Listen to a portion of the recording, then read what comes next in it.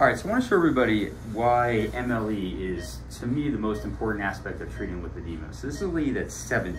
She has, of course, some of the lowest and worst lipedema you've seen. Take a look at what I've gotten out from the canister. And I've got a liter already, and that's with a pretty aggressive aggressive cannula to get things out. Then we started doing the MLE, and this is what we've gotten so far, just from here down. You can see the size of her leg.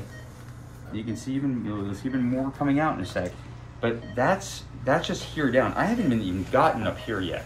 So this is what I tell people: there's no way that I'm getting these out with any cannula. And if I try to get this out, I'm going to create more scarring and more issues for her. So, and also the interesting thing with her being 70 and having this her whole life, look how white this is. It's hard. It's not fat. And so when people say this is fat or it's not, this is not. These are amazing. And so, you know, I feel awful for her. And actually, I'll show you one more interesting thing over here.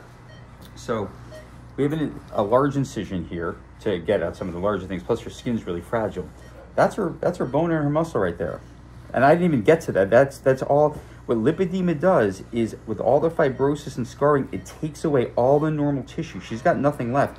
She's skin, muscle, that's it. All of this stuff here, as you can see, this is all lipedema, this is all fibrosis, all scarring. And again, the cannula's already been here. So this is the stuff that we're gonna wind up getting out for her. And hopefully this makes her feel better. But this is how we treat it. And also, you can see now, you can see her, the ankle cuff is deflated compared to this one.